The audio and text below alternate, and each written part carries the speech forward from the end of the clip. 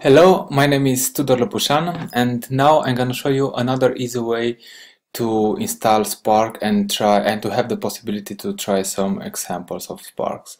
For this, all you need is to install Docker. For this, you have here the Docker documentation on how to install it. You can see that you can install Docker on a lot of operating systems, like on Linux. You can install on cloud, or you can install on Mac OS machine or a Windows machine. For example, I tried this example. So here you have all the necessary information on how to install Docker. After you have the Docker installed, you need to create a Docker Hub account. Here I have my account. Let us log into it. And from this Docker Hub, we need to download a container that already contains all the dependencies for running Spark.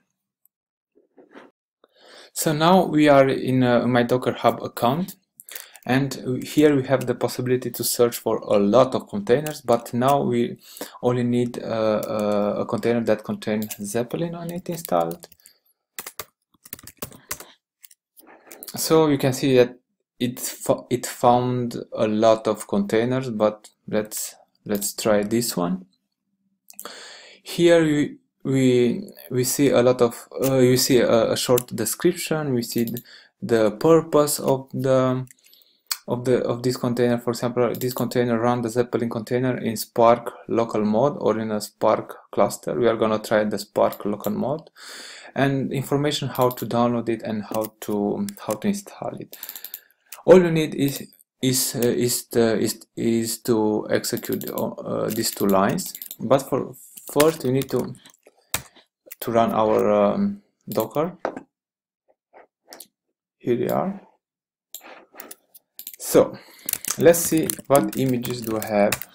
You can see that these are my images, and to download this image, the Zeppelin, we have to run this command. Sorry.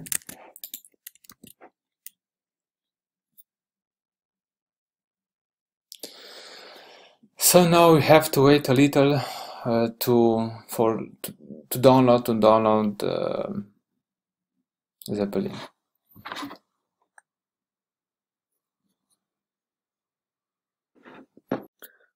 The download is completed. Now we need to run the second command.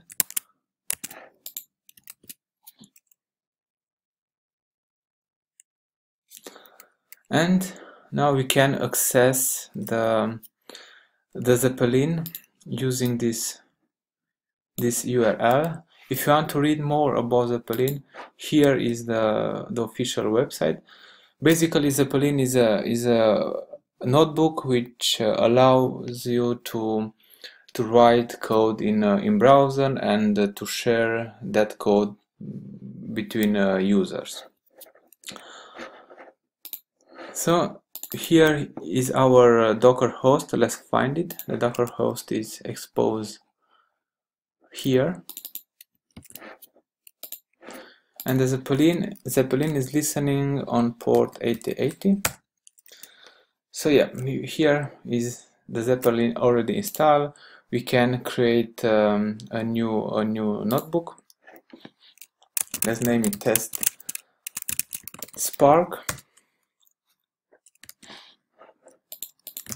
Let's load the Spark context. You see that it's running.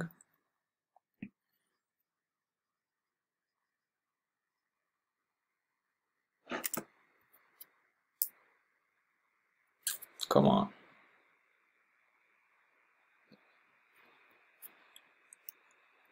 Yes, we have the Spark context already initialized. And to try only a little example of Spark, let's create an RDD using the parallelize method. Let's run it.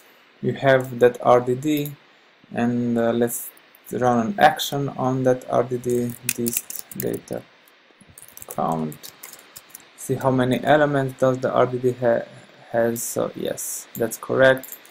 So basically, from here you can start to learn Spark and to apply examples. We can start with example from the official website of Spark. Here you can see a lot of examples. So yes, you have all the necessary tools to learn Spark. So yes, good luck.